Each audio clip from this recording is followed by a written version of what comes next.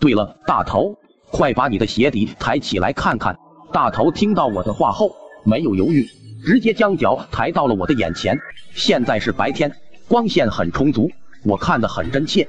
大头的鞋底确实沾了东西，不过已经干了，但还是能看到那黑红色的液体布满着整个鞋底。昨晚宿舍门口敲门的那个男生肯定遭遇了不测，至于是受伤还是没了，这个无从得知。最重要的是，有人在帮忙清理。其实大头在早上穿鞋子的时候就发现了自己鞋底沾的东西，他小心翼翼地问了一句：“小猪，你昨天晚上应该也看到了窗外的东西吧？”我点了点头。那玩意到底是什么啊？我摇了摇头，不好说，反正不像人，应该是某种生物。我们两人的脸色都变得难看起来。这时，小毛走过来说了一句：“哥几个，6点半了，校园规则里说6点半可以出去了，你们出去吗？”我点了点头，走吧，顺便看看其他寝室的情况。不过一定要赶在天黑之前回来，不管有什么事情，大家晚上6点准时在宿舍里集合。我嘱咐完之后，小毛便拽开了宿舍门。走廊里有几名同学拿着洗脸盆准备去洗漱，还有拎着早餐刚从外面回来的。如果不是那个诡异的广播，就好像没发生任何事情一样。我下意识地低头向门口看去，地上没有出现我们想象的那些不堪入目的场景。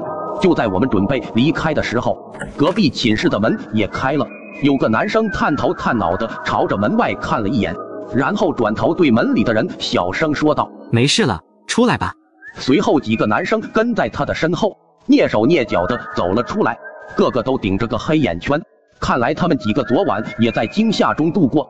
当最后一个男生走过我的身边时，我心里一紧，几乎全身的血液都在倒流，头皮直接发麻。因为那个男生戴着个黑色的口罩，脸色惨白，走路的姿势也很不自然。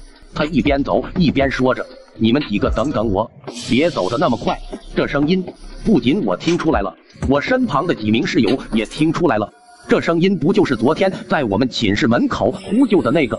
小李差点没忍住惊叫出声，我急忙捂住他的嘴，把他强行拽回宿舍内，其余人也跟着走了进来。我假装没有看见那个戴着黑色口罩的男人，直到他们几人的脚步声渐渐远去，我才松开捂在小李嘴巴上的手。我不敢贸然探头，小心地将手机伸出门外，对着走廊的方向拍了一张照片。